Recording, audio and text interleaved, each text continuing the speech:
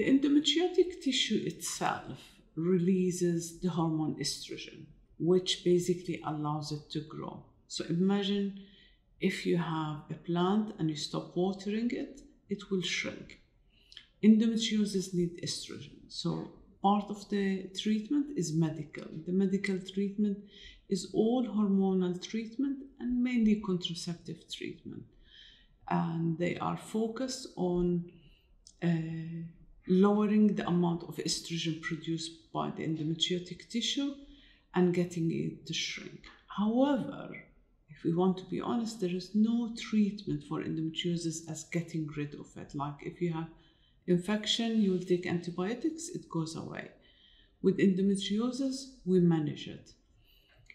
The other option is surgery. The surgery is laparoscopy, as excising all the endometriosis.